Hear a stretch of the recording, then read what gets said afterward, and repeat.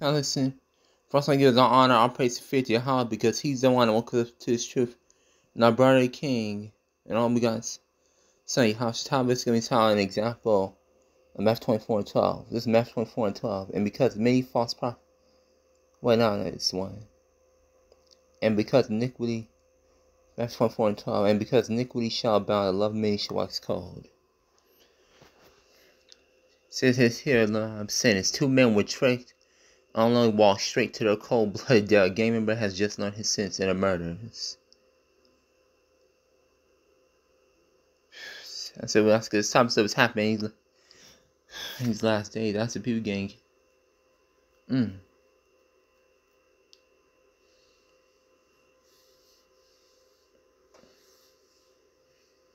People become more cold-hearted, basically.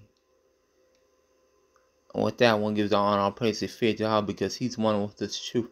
Now, brother King, on begun saying, how shall that shall one.